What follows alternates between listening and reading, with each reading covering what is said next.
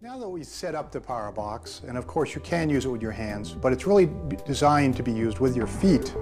And it's very easy with your feet, and you can pedal for long periods of time with your feet. It is very important that it's on a stable surface and it doesn't move around. We currently have it set up to charge two things at the same time, a tablet and a cell phone. This is done by using a simple extension cord. Start pedaling, come up to speed quickly, and establish a normal rhythm at 1.5 cycles per second.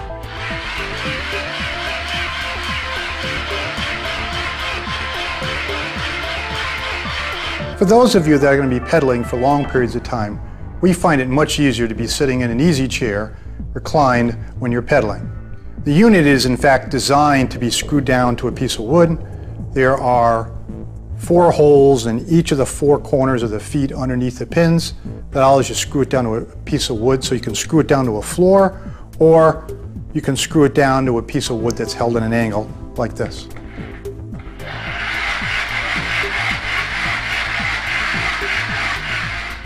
To operate devices that are beyond the power box's 20-watt capability directly, how you would do this is you would charge a battery first, and then you can use that battery to operate the other device. So for example, this is an external battery on a laptop.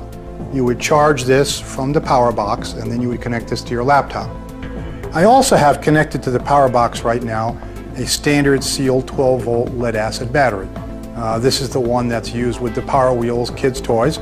You can charge that up with the power box, and then you can run all kinds of devices off of that 12-volt battery.